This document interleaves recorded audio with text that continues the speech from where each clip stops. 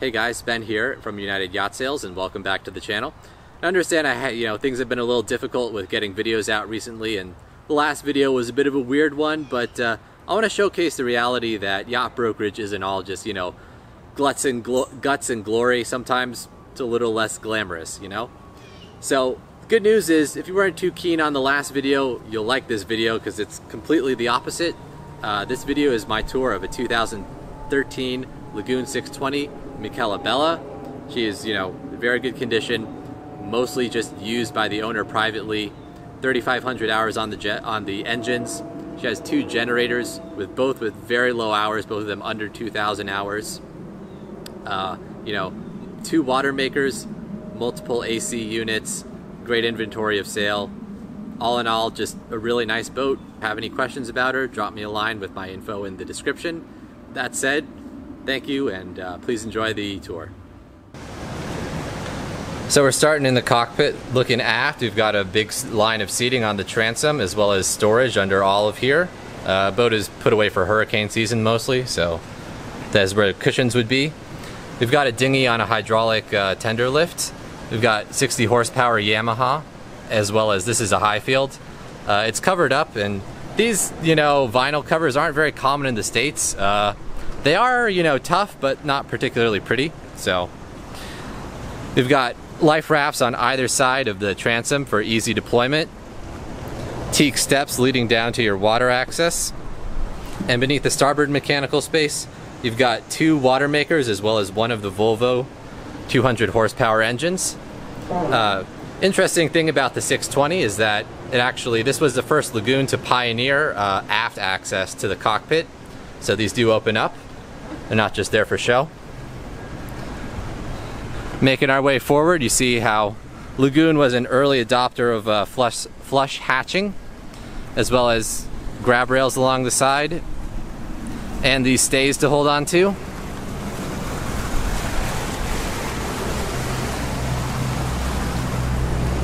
That's not a toy, just a fender. I'm not sure why it was left there. But you've got bow seating right here.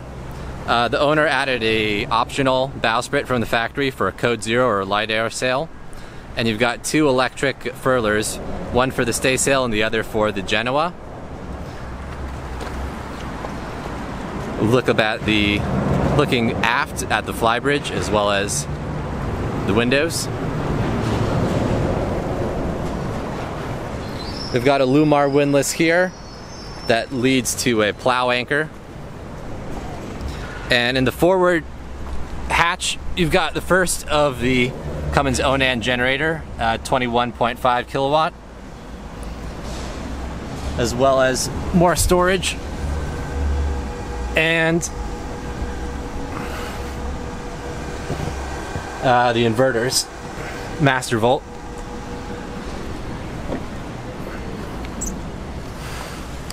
We'll take a quick peek in the crew cabin, simply because most people don't really look in here. The boat does have a crew cabin in the interior, but just in case you ever wondered what these actually look like,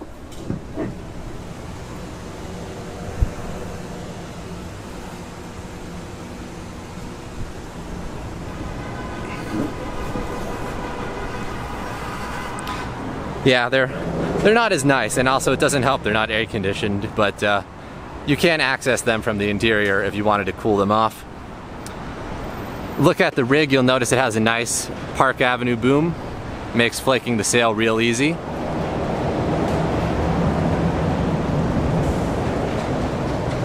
Double spreaders on the rig.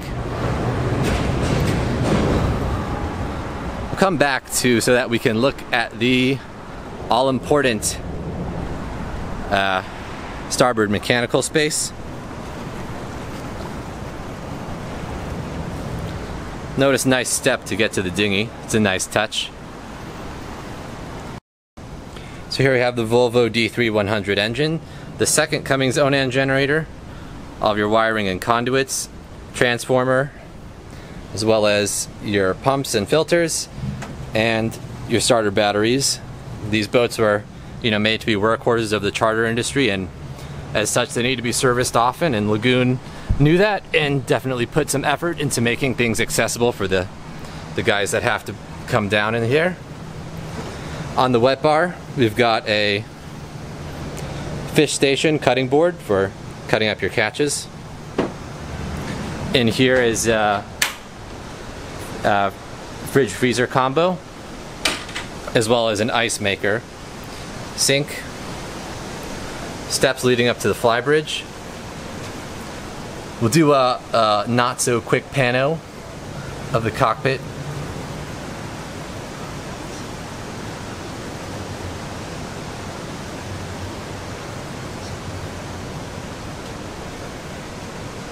And let's head up to the flybridge first this time.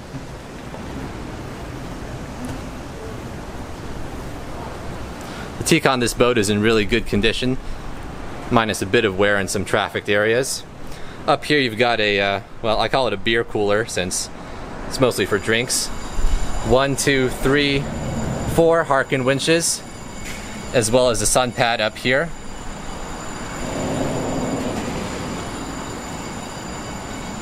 We'll do a visibility check walking backwards. This boat has brand new Raymarine hybrid touch electronics, courtesy of yet another Central American lightning strike. Here's the starboard helm station and the port helm station, again with all new Raymarines and compass, as well as your Volvo throttles. This boat doesn't have throttles on the stern, but it does have two helm stations, and you're virtually never going to want to dock it bow first, so having 2 helm stations does help, obviously, depending on whatever side you're docking on, as well as whatever tack you want to sail on, as well as you've got a satellite, but that's covered up.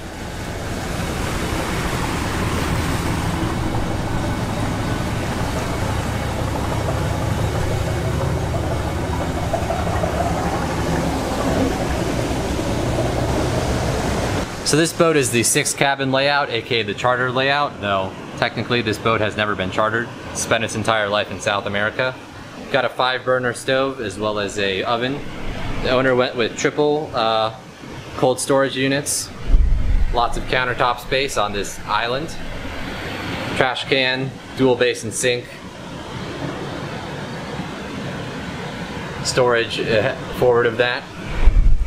A stereo system, as well as a forward-facing nav station with the iPad controls, as well as more. Again, new Raymarine electronics, interior throttles. They've got 4 windows up here in case you wanted to turn the AC units off and just enjoy the breeze, though this boat has so many AC units that's scarcely necessary. Salon has an L-shaped settee, and both of these tables fold out and rotate so you can put them together as such.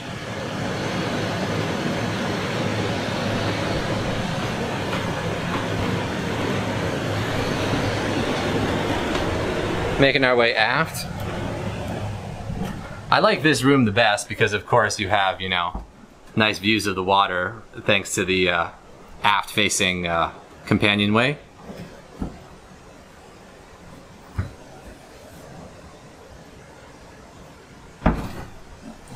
As well as a personal storage locker on the side here. The first of 5 heads on this boat.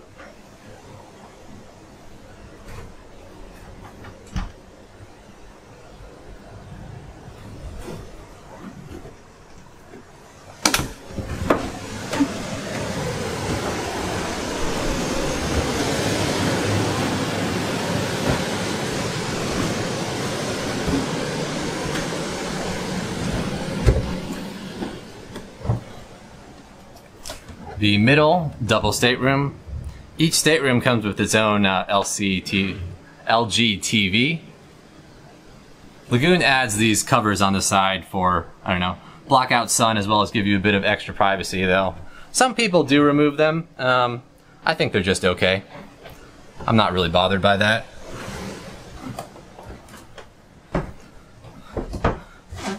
Here you have the forward head with access to the crew cabin. Although I just typically see people, you know, stick Dometic extra freezer units in there nowadays.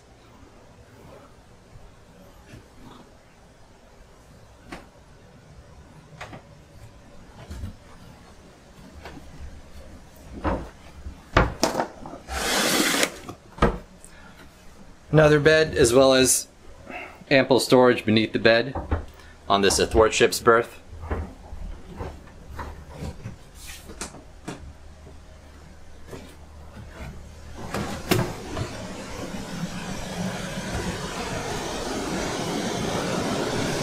All in all, I like the the interior. It's in very good condition.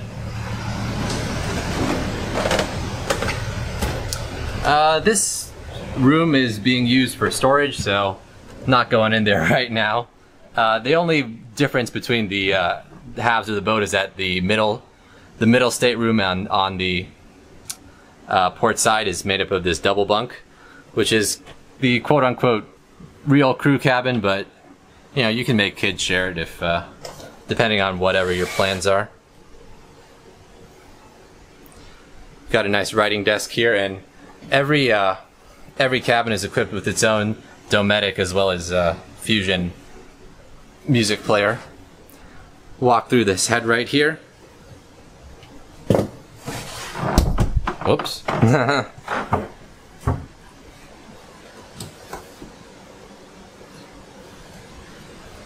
On to the final stateroom. Is again same as the other one.